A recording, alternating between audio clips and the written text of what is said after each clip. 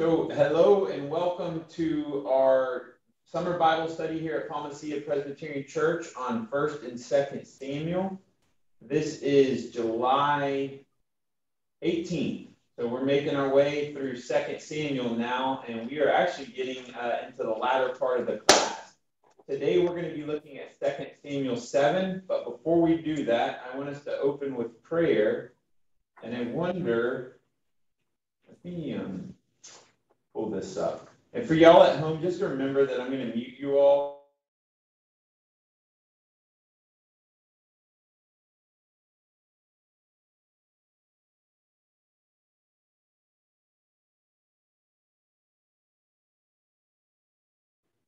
Okay, sorry about that. All right, so Kim Toole, I wonder if you would read our prayer, and I will share it on the screen now.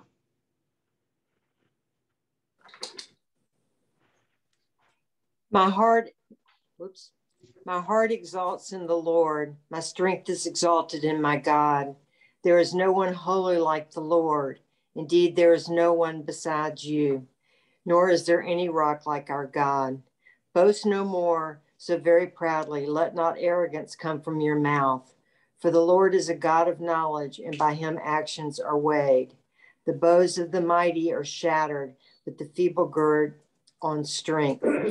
The Lord raises the poor from the dust. He lifts the needy from the ash heap to make them sit with nobles and inherit a seat of honor. For the pillars of the earth are the Lord's, and on them he has set the world. Amen. Amen.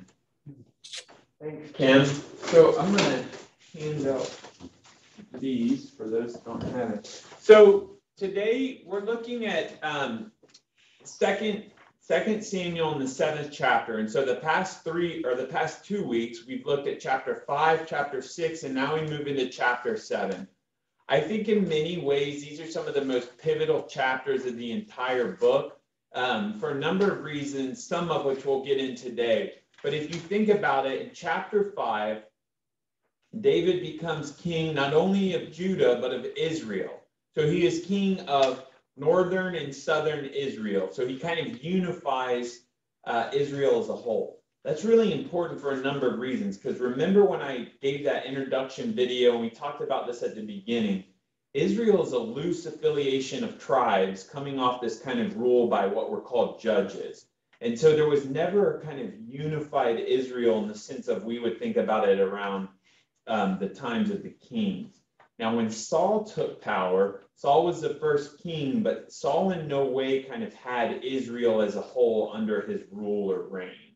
And so what happens with David in chapter 5 is he consolidates the entirety of Israel as a kind of unified nation state. That's really big. Chapter 6 is David bringing the ark into Jerusalem, and that's important for a number of reasons. One is the ark has traveled with the Israelites for a long time, but for 20 years until chapter 6, it has just kind of sat in this place for a while, and no one had kind of attended to it in any larger way. With David bringing it into Jerusalem, it's doing two things. Well, it's doing three things. One, it's first off legitimizing the kingship of David. The second thing it's doing is it's legitimizing and centralizing Israel's religious, cultural, and political life to Jerusalem. And the third thing I guess I'm kind of conflating the second and third, but it's pulling Jerusalem into a place that it hadn't been before. Jerusalem was, the Canaanites were still in there. That was the one place in Joshua, if you don't remember, they weren't able to get the Canaanites out. And so going in there, it turns it into an Israelite stronghold, but it's also now, because the ark is there, the center of Jewish life.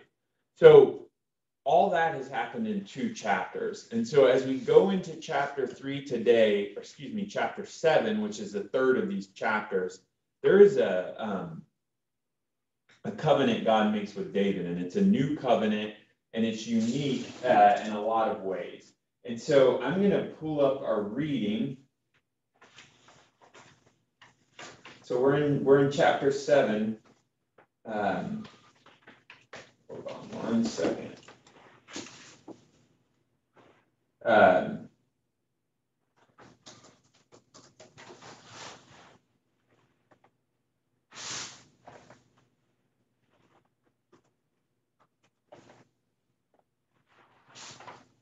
Sorry about this. I had the wrong thing pulled up. Okay, so I'm going to pull this up now. So this is 2 Samuel 7, obviously, and there's basically two parts. And so Rob Wieringa, I wonder if you would read 1 through 17. And then Ed, I wonder if you would read the remainder, which would start at verse 18. It's in the, you would have to read from your Bible. Is that okay, or do you want me to have it? Just a second. And I'll have it up on the screen. 2 Samuel 18. 7. 7. Yep. So I want y'all, before we get into this, there we go.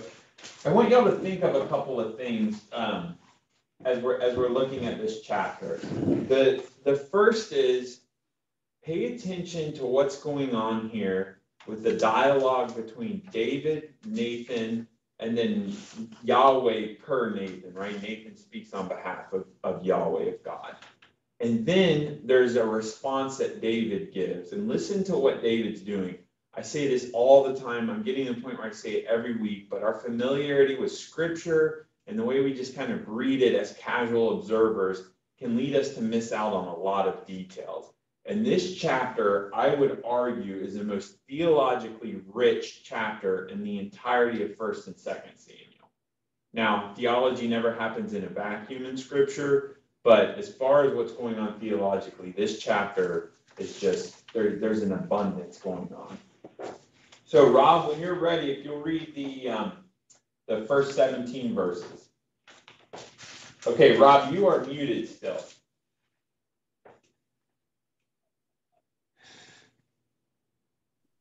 There we go. Can you hear me? Yes, sir. Gotcha. Okay, I'm reading from the Jewish Study Bible. Well, okay.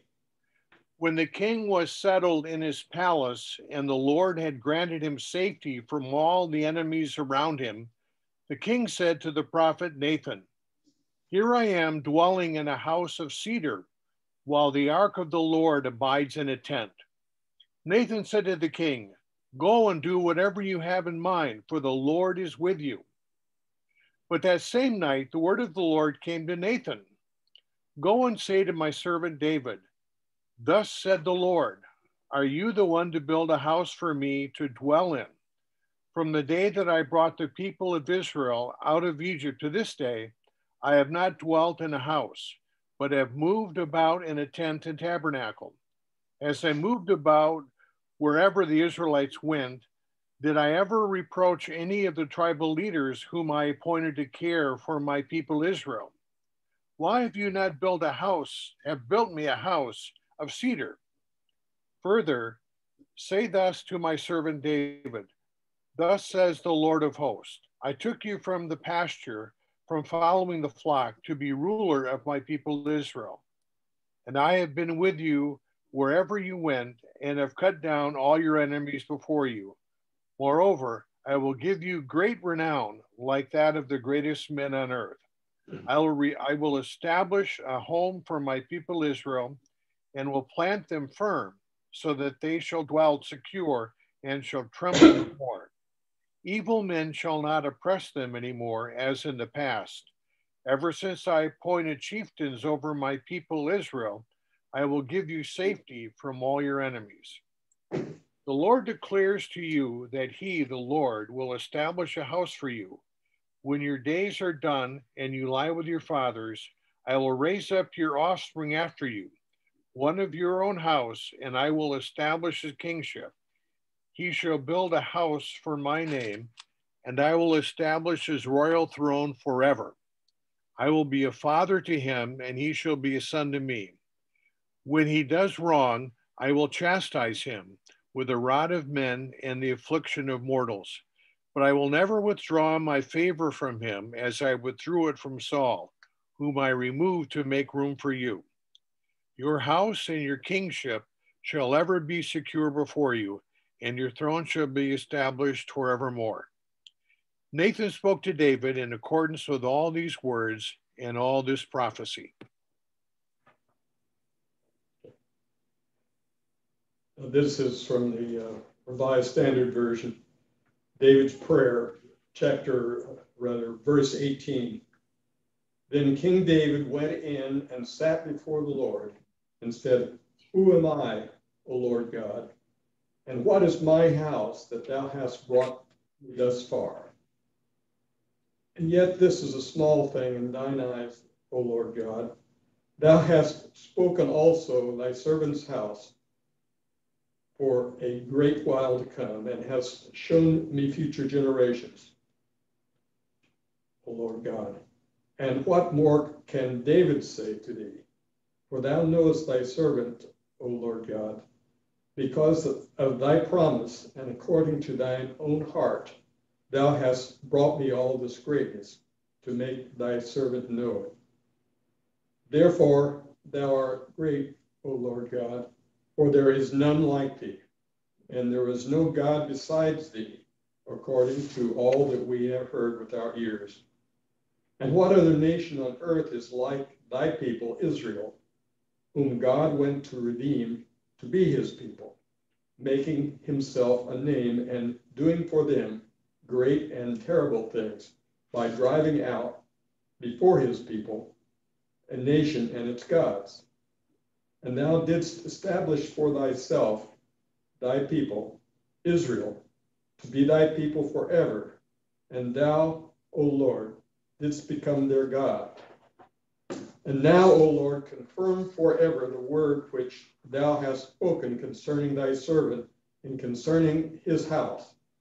And do thou as thou hast spoken, and thy name will be magnified forever, saying, The Lord of hosts is God over Israel, and the house of thy servant David will be established before thee. For thou, O Lord of hosts, the God of Israel, hast made this revelation to thy servant, saying, I will build you a house. Therefore, thy servant has found courage to pray this prayer to thee. And now, O Lord God, thou art God, and thy words are true. And thou hast promised this good thing to thy servant. Now, therefore, may it please thee to bless the house of thy servant, that it may continue forever before thee. For thou, O God, hast spoken, and with thy blessing shall the house of thy servant be blessed forever. This is the word of the Lord. Thanks be to God. So, friends, I want to walk through this because I made a pretty big claim. I said this is one of the most theological chapters in the entirety of 1st and 2nd Samuel. It's also a chapter that numerous scholars have pointed to as the most pivotal chapter theologically for the entirety of the Old Testament, so extending beyond just 1st and 2nd Samuel. And we'll talk about why that's so in a second. But before we do that, I want to first just lift up a couple of points that's going on. So first off, we have Nathan, who just shows up on the scene out of nowhere, right? Nathan has not been in the book at all, and he just appears. He's a prophet, which we get here, and a lot of times kings had prophets around them. They were kind of to keep them responsible and to speak on God's behalf. And so David has this idea and says, you know what? I'm living in a house of cedar. Why doesn't God have a house? So one thing to point out before we get into this is the Hebrew word for house, as it's used in this chapter, is bayith. And bayith can mean two things. Well, it can mean three. It can mean house, like a house you would live in. It can mean temple, like a religious structure. And it also can mean dynasty, like a succession of family, generations. So David says, I want to build a house for the Lord. And Nathan says, right, verse 3, Nathan says, hey, that's a great idea. Go ahead and do it. Right? So that's Nathan speaking. Well, all of a sudden, the word of the Lord comes to Nathan, and it's completely counter to what Nathan just said. And so now he's told that he needs to go to David and say this long, drawn-out thing. But basically, he's saying, I don't need a house. I'm free. I've been doing this since I was coming out of Egypt with y'all. And so I don't need a house. There's this sense of, and this is a theological deliberation that happens when Samuel eventually builds the temple, is God in a fixed place, i.e. the ark or the temple, or is God extend beyond those places? And so in Christian theology, we talk about immanence, and that means God's presence amongst us, but we also speak about transcendence. That is, God's presence extends and exceeds beyond us. And so what's going on in this part is God is kind of speaking more about God's transcendence. I can't be constrained to a singular place, and I don't need a place. One other thing to point out, because I think this is really important, is God says through Nathan, starting in verse 7, wherever I have moved about among all the people of Israel, did I ever speak a word with any of the tribal leaders of Israel, whom I commanded to shepherd my people of Israel, saying, why have you not built me a house of cedar? Remember, we talked about this in chapter 5 when David eventually built his house of cedar, that cedar in Jeremiah and Isaiah and other prophets is a sign of opulence and wealth in a kind of negative sense. And so you get a kind of underhanded sense here that God's kind of making a dig at David with a house of cedar. He's like, hey, you might need that, but not me. That's not my style. So then there's this part that starts in verse 8. It goes to 9. And it basically says, I took you from the pasture. You were just a shepherd. Now you're prince. I have been wherever you have gone. I have been with you when you defeated enemies, and I will make a great name for you. That is Yahweh saying in each and every instance. This was God doing this, not David, right? So David might have done those things, but God was acting through him. So the credit that David might claim for his greatness as a human is kind of taken away, and God's reminding him that, hey, I did all these things through you. You might have done those, but that was me that helped you do that. That's a reminder for, that's kind of a theological reminder that David is not just a king in a secular sense. David's kingship is an act of grace through God, and all of his military wins, etc., have come through God. So that was kind of a reminder, and now there's this covenant that starts to come forward. So it starts in verse 10, but the part I really want to start is with verse 12. So this is a covenant. God is making a covenant with David. There's covenantal language in here, and if you remember, there's a covenant with Abraham, there's a covenant with Jacob, there's covenants throughout Scripture, and these covenants with God are pivotal points. It's God indicating that he wants to be in an intentional relationship with certain people, right? And we talk about that in the sense of Israel, but it happens through certain leaders in Israel. Abraham's the very beginning of that. Now, what we have here is a covenant that's happening with David. And I'm going to read this, but it's really important because there's a couple of things going on. But I would say 12 to 17 is the kind of meat of this passage. So it starts in verse 12. When your days are fulfilled and you lie down with your ancestors, I will raise up your offspring after you, who shall come forth from your body, and I will establish his kingdom. He shall build a house for my name, and I will establish the throne of his kingdom forever. I will be a father to him, and he shall be a son to me. When he commits iniquity, I will punish him with a rod such as mortals use, with blows inflicted by human beings. But I will not take my steadfast love from him, as I took it from Saul, whom I put away before you. Your house and your kingdom shall be made sure forever before me. Your throne shall be established forever. In accordance with all these words, with all this vision, Nathan spoke to David. Okay, so what's going on here? One is there's this kind of covenant being made with David, but when we get to chapter 12, you see it starting to extend beyond David. It's talking about his son. So it says, when your son comes around, I will build a house for him. Again, this word bayith is being used in a number of ways. House, temple, dynasty. So essentially it's saying he shall build a house for my name, a temple, and I will establish the throne of his kingdom forever. So this is where the beginning of what has been called the messianic idea. This idea that there is an anointed one from God, and that will continue throughout history. Throughout perpetuity, there will be an anointed one. And that idea kind of built until there's the idea preceding the time of Jesus of someone that would be anointed as a savior of Israel in a way besides just kind of a king or ruler. This is a lot of scholars and academics and theologians point to this chapter as where that kind of idea arises from. So there's this really neat part in verse 14 where it says, if he commits iniquity, I will punish him. And then verse 15, which is but could be translated as nevertheless as well. This is the most pivotal line in the entirety of this. But I will not take my steadfast love from him. This is not a covenant with caveats or qualifications. This is unconditional. So remember, Saul had a covenant with God. He was made king, and yet God took that away from him because of Saul's disobedience in two cases. When he did not kill the Amalekites, and when he made a sacrifice before Samuel showed up to the battle with the Philistines.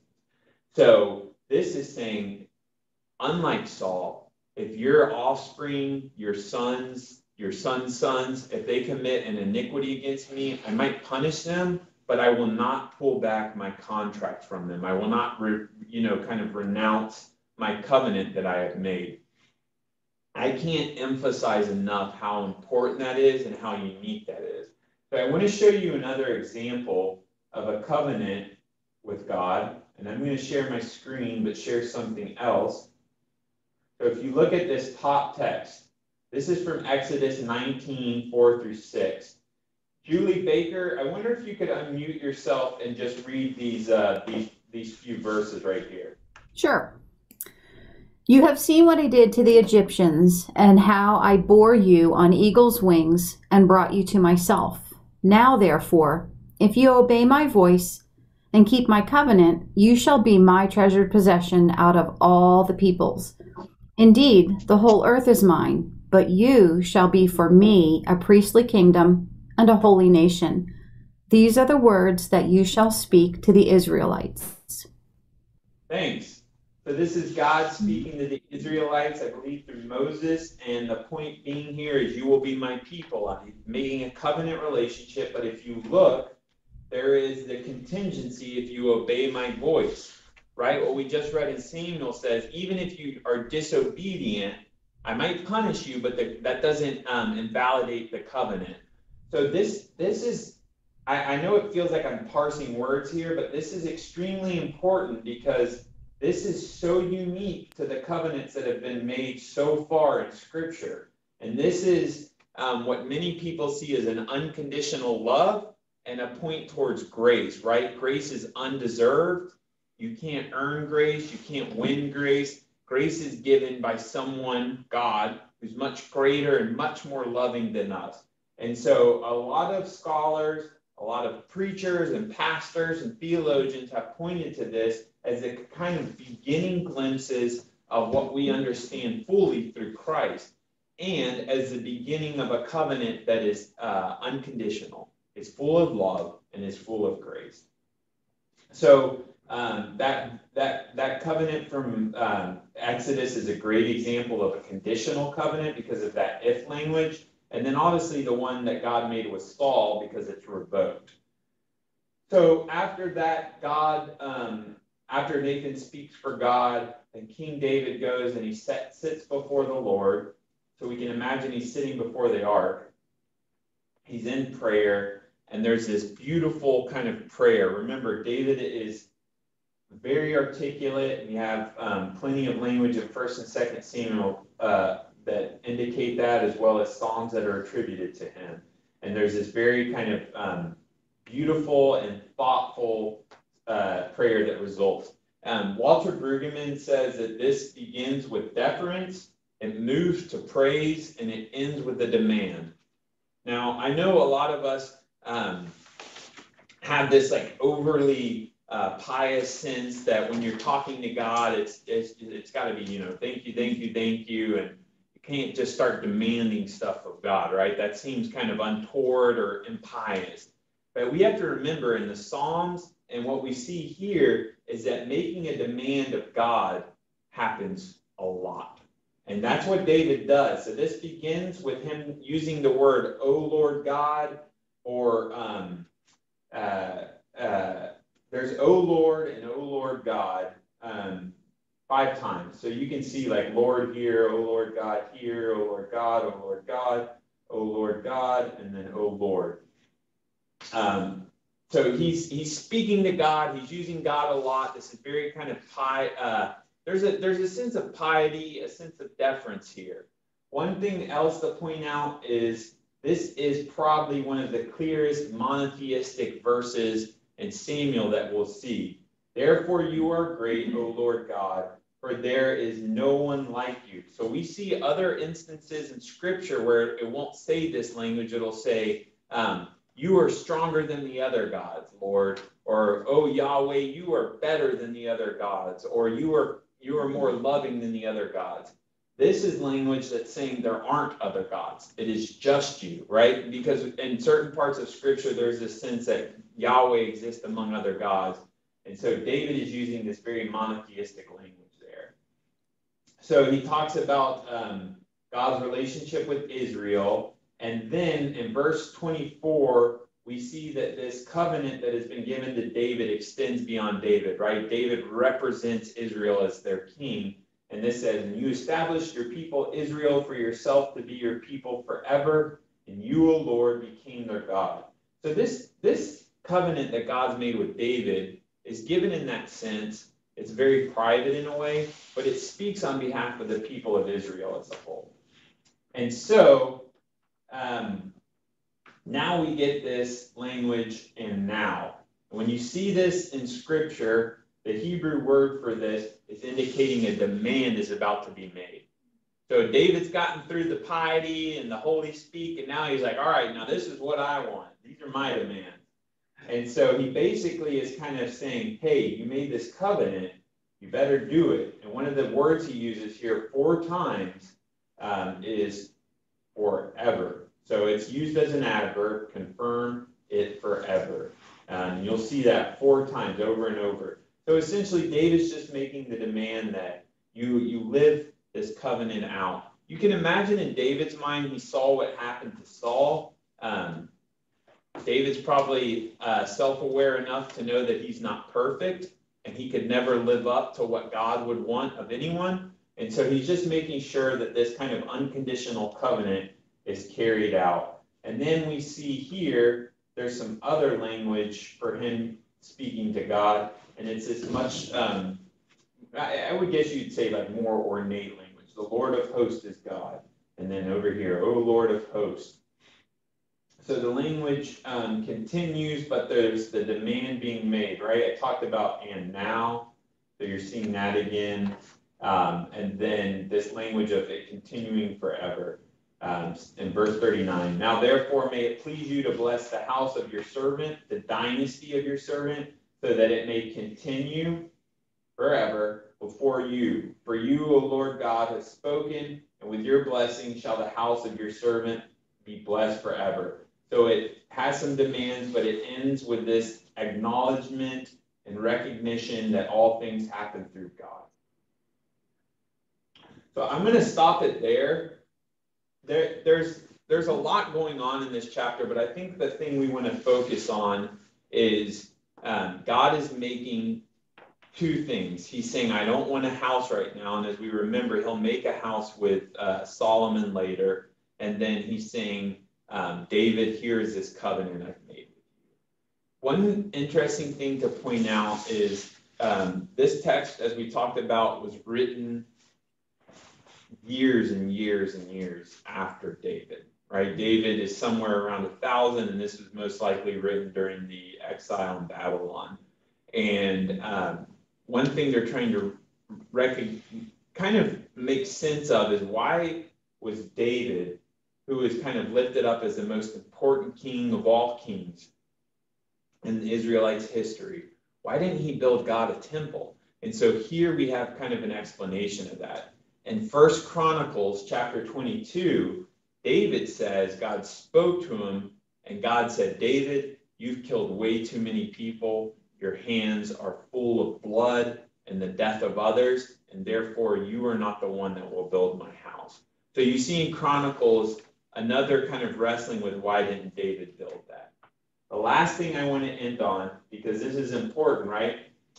We are coming to this as Christians, as people that have knowledge of the New Testament, and it's important to remember how central this messianic promise, this covenant, is to understanding who Christ is.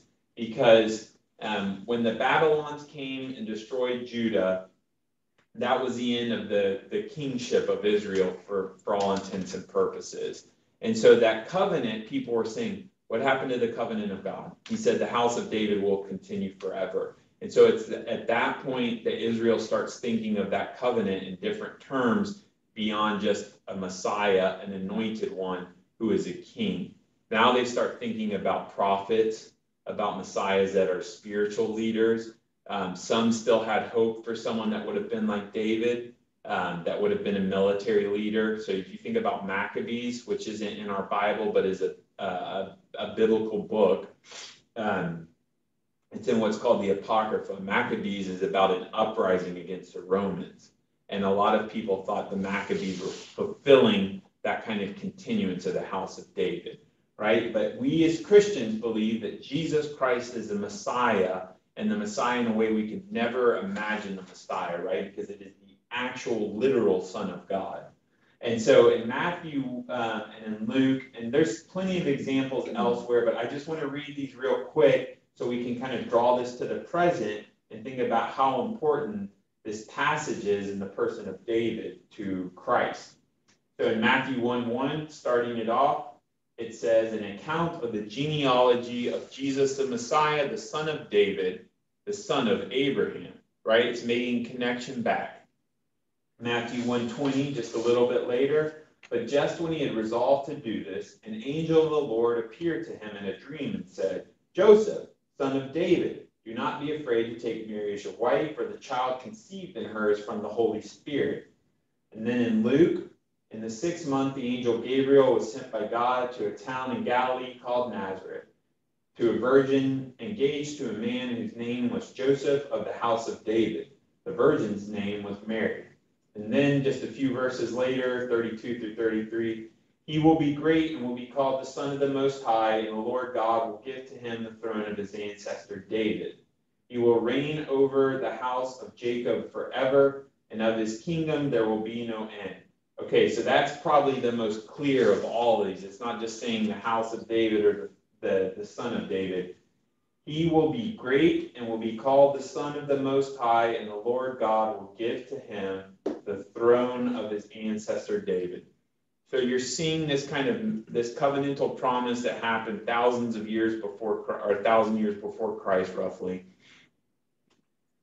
being transferred to the person of Christ. And obviously it's being enriched in many ways beyond just this kind of royal covenant.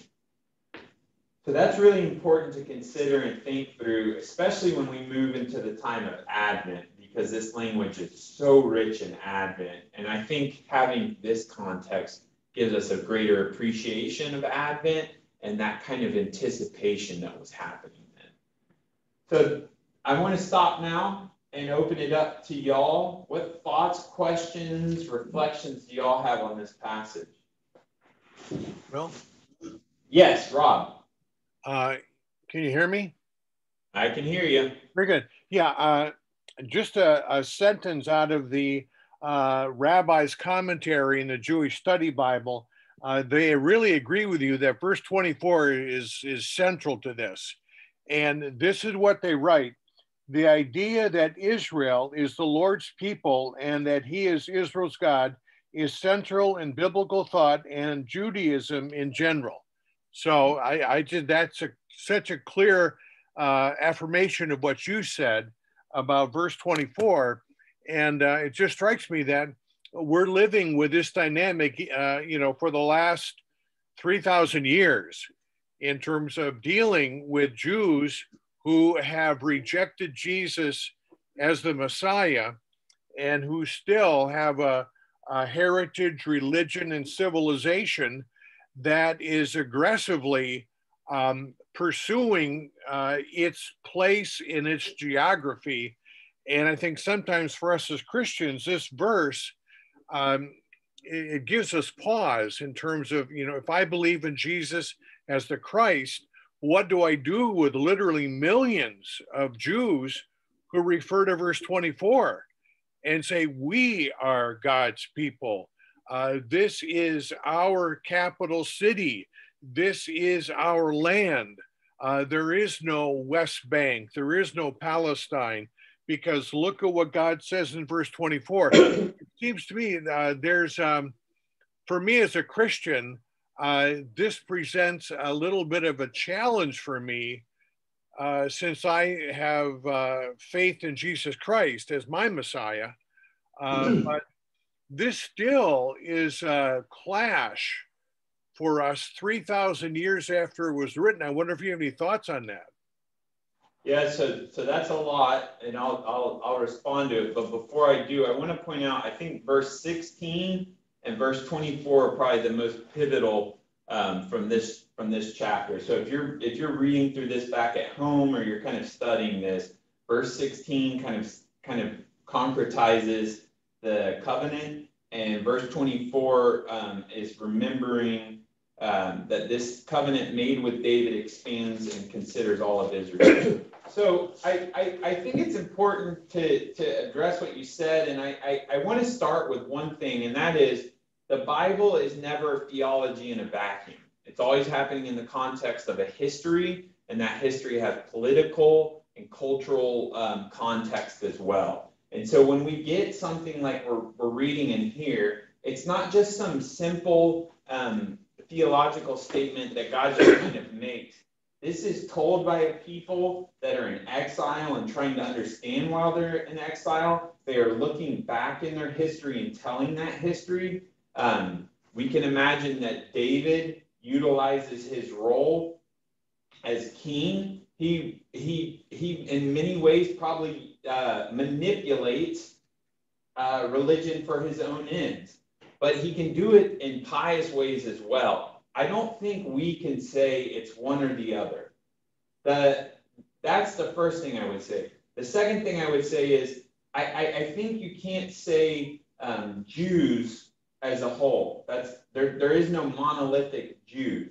There are definitely Jews that are Zionists, and that's their kind of political philosophy, and it's deeply tied into their faith and belief. But there are plenty of Jews that are not, as you use the language of aggressive, or trying to kind of completely have a single Israelite state. That's a political as well as a theological thing to wrestle with. So I just would be very apprehensive about using Jews as a singular group, just as we would never talk about Christians as a singular group. The other thing I would say is, yes, there are folks in Israel that are utilizing this language and other theological beliefs to kind of mandate their rule and their place in that land. But we have to remember the Crusades and the hordes of Christian politicians that have used this language before. There are plenty of Christians today that are trying to create a theocracy in the United States. We've seen that run rampant in the past few years. And so I just think it's a little one-sided to say, the Jews have kind of used this, but we Christians are free of any sense of trying to have a theocracy. That's a really good question for us to consider as we're reading this passage, because it's important to think about what is this promise God is making to David, and what does it look like for that to continue forward into perpetuity?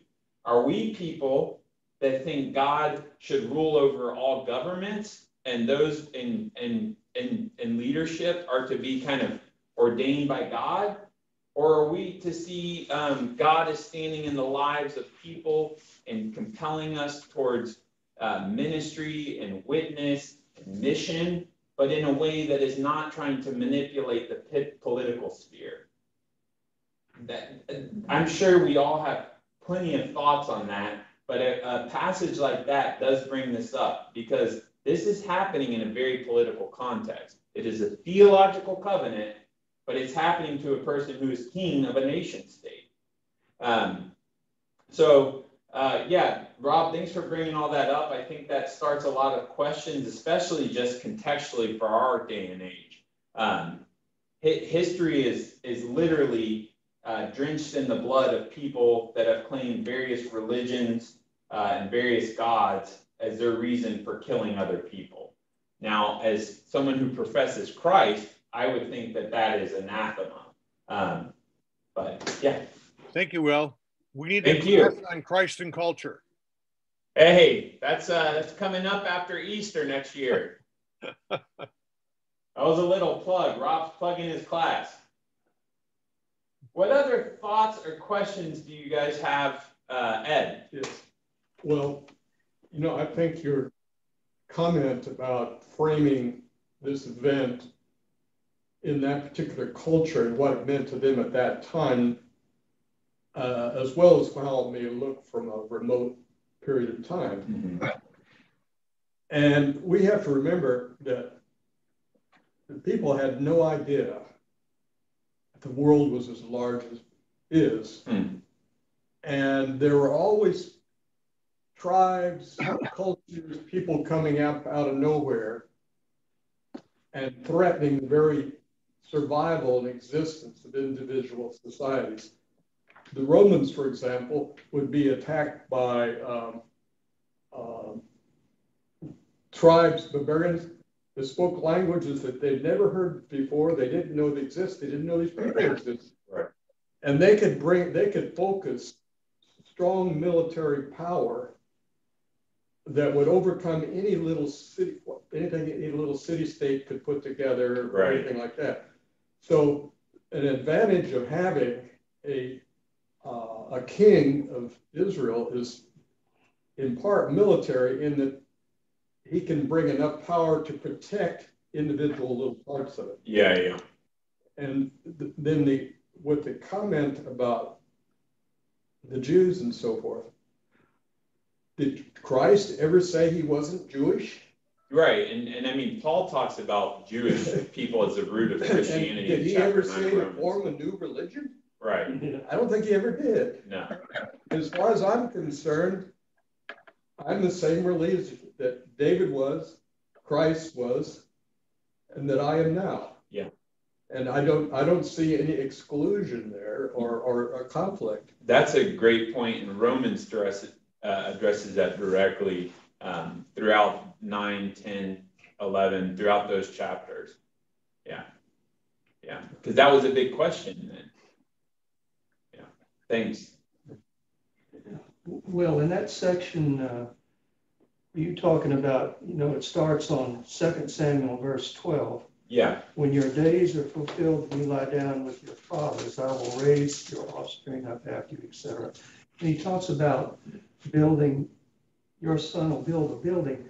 Now, it sounds like Christ is in there as he starts, this is David, the thing that confused me about this particular passage was you had to know who was doing the talking. Right. You start with Nathan talking as a regular, not as a prophet, as a man.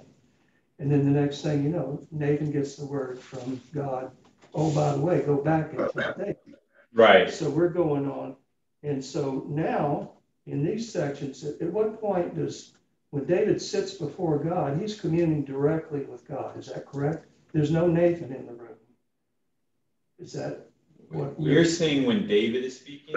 Well, I think the thing to understand is you've got to know who's he talking to, who's talking back to him. And you get the two with Nathan, and then David goes into, It just says he goes before the Lord. Yeah, the prayer of gratitude, that's 18. So what's happening is it Nathan above that? In verse 12, when your days are fulfilled, is Nathan just talking in the words of God to David? Yeah. Okay. Yeah, Nathan is speaking on God's behalf. All right, I'm wondering, because when they start to talk about... Look at verse 17. Why don't you read verse 17? You see 17? In accordance with all these words and in accordance with all this vision, Nathan spoke to David. Yeah. So that tells us anything before that, Nathan's delivering the message. Yes. All right, then this gets into, I will be the father and he shall be to me a son. Now, is Nathan, or is God referring to Christ there? That, I looked at that. No, he's speaking about David. All right, he's just speaking about David's lineage then. Yes. Okay, so one thing to think through is when we talk about the Old Testament referencing Christ, there's various ways to think about that. The way I think about it, and this isn't right or wrong, it's my interpretation of it, is it's pointing in ways that it could never fully understand Christ. So I wouldn't say it's talking about Christ because Christ hasn't happened yet. So they can't fully speak about Christ. It's pointing toward the lineage of David in this way that they'll never fully understand because they don't know the history that's to come. But as we have Christ, we look backward and say, oh, this makes so much more sense in the context of Christ. There's I think he's 7th century Orthodox theologian named Maximus the Confessor.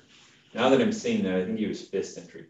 All the same, he's early, right? He said the Old Testament isn't pointing forward to Christ. Christ rewrites the Old Testament. So essentially, the person of Christ affects the Old Testament in a way where you can never read it the same again. And I think that's a really helpful way to think about it. So while I would say this isn't referring explicitly to Christ, as Christians, we look back on this and say, Luke does this, right? Yeah. Christ is to fulfill the throne of David. But remember, what is the throne of David? Is it militaristic? Is it a warrior? Is it a king? Christ was a carpenter, a peasant. He was born out of wedlock, and he died as a Roman criminal. That's nothing like David, right? So this throne of David is greatly overturned and expanded through the person of Christ. Did someone at home have a question? I thought I saw a hand. Craig, and then Pam. Yeah, I noticed that verse 24, it says, you have established your people, Israel, as your very own. Mm-hmm. Now, is the people Israel only the people that live in what was then considered the land of Israel?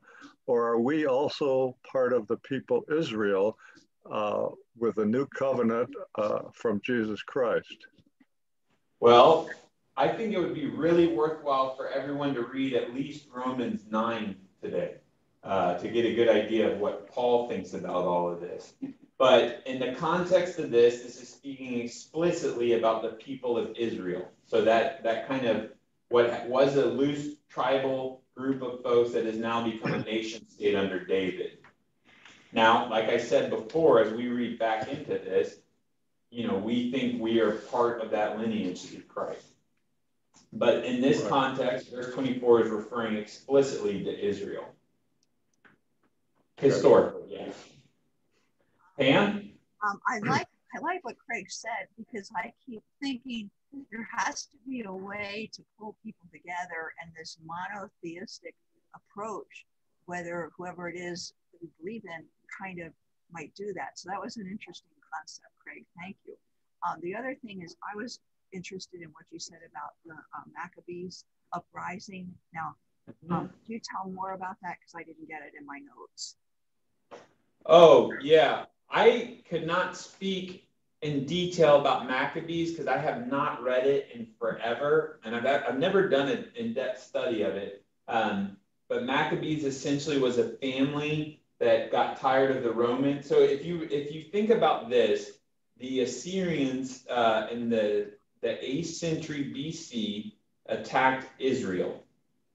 Okay, and so Assyrians ruled Israel, and then in the 6th century, the Babylonians came in and attacked Judah, which was the southern kingdom. And from that point on, After that, right? After that is Cyrus, who is a Persian, and that's when they leave Babylon and return. That's like Ezekiel, right? And Hezekiah. No, not Hezekiah. Ezekiel and Nehemiah. Sorry. So if you think about this, Assyrians, Babylonians, and then Persians, and then ultimately the Romans. So the Jewish people have been under foreign rule for hundreds upon hundreds of years. And essentially they just get tired of it. And there's uprisings that happen, but the Maccabees is one of the most well-known of the uprisings and one of the more successful uprisings. It was led by a family. I think it was the father or one of the sons was known as the Hammer. I mean, they're literally kind of like guerrilla warriors. They fought against Rome as this kind of guerrilla outfit. And so there are these books in scripture that we call Apocrypha. They're typically written between the Old and New Testament, and they are included in the Orthodox and the Catholic Bible, but not in the Hebrew Bible or our Old Testament or our New Testament. But you can find them online easily. Most Bible sites will have them, and they go by 1st, 2nd, and I believe 3rd Maccabees. I'm trying to think. I have them in my Bible. I've got an Outlaw Bible. So there's, I believe there's a 3rd Maccabees, but most Bibles only, like Protestant and Orthodox, only include 1st and 2nd Maccabees, because those are considered to be more legitimate and authentic than the others. But there are more than 2, I believe. Will, doesn't that come in the Septuagint? Yes, right, in the Orthodox Bible, yep. But which holiday celebrates them? Is it Passover or is it one of the I do not know. It's Hanukkah. Oh, that's right. Yeah, there you go. Yeah. The candles will not burn out. Right. You know what would be cool is for us to have a class on Maccabees. Yeah, right. No, I'm serious. That would be a great class. The Apocrypha has some really good books. Like there's Sirach, the wisdom of Jesus. Not Jesus is our Jesus, but another Jesus. There's additions to Esther. There's a lot of cool stuff in there. But we're getting off track. Hey, Will, can I end with a takeaway that I see here? Sure. Sometimes the Old Testament can feel so far away and hard to find the applicable piece here, but the thread that I keep seeing through the Samuel study is how God, because of his love for his people, kept reaching out, kept explaining himself, and here he is with David telling him, I was with you through all these different things that have happened in your life. That's really all you need to know. There's no guarantee life is going to be easy from here on out. And as we know about David, it wasn't easy. And David still bumbled and made mistakes. But there's just great assurance and hope and peace knowing that that is still true with us today. No matter what tomorrow brings, we're not doing this journey alone. And really, that was the promise that God gave David. I'm going to work in you. I'm going to work with you. I'm going to work through you. So you better buckle up. But there's just a lot of assurance in knowing that there's a plan and God's in charge. Yeah, that's a great message to end with. And I think that's the message of grace, right? Grace is unearned, it's undeserved in many ways, and yet God comes to us. And ultimately, that's the message of love, right? Love in its purest form is unconditional, and it's relational. And I think that's one of the things you're lifting up, Julie, right? God isn't just a God that floats around somewhere outside of earth. God is a God that is deeply involved in humanity's story and in history and in our lives as individuals and as communities. So yeah, that's a great point. Thank you, Julie. It is close to ending time, so I'm going to pull up the benediction. I thank y'all for joining us. This was a really good conversation. We didn't get to touch on everything. Read Romans 9. If you're really interested in something, go read Maccabees. But I think you're seeing that these stories are alive and well today. They're important, and that's why we're reading and wrestling with them. And it's just a great reminder that God is a living God and with us and among us. And the warning that God can be manipulated, right? Religion can be manipulated. So we got to be both wise as, what is it? Wise as serpents. And what's the second part? I don't know. That's terrible. Yeah, right. I just remember the serpent part. It's something about I thought doves. it was owl. Yeah, innocent and Well, doves. Yeah. Well, anyhow, be loving and thoughtful, but careful. There's plenty charlatans out there. All righty, let's close with our benediction. I appreciate y'all joining us, and this has been a really good time to wrestle and learn from this text. So let's together read. And now, sisters and brothers, go from this place knowing that the God who made you also sustains you. The God who calls you also goes with you. May the Father be with you and speak through you. May Christ Jesus be one with you and raise you to life. And may the Holy Spirit dwell within you and make you holy. Amen. Thank y'all so much. Thank and you. we will see you next week. Thank you. Thank you.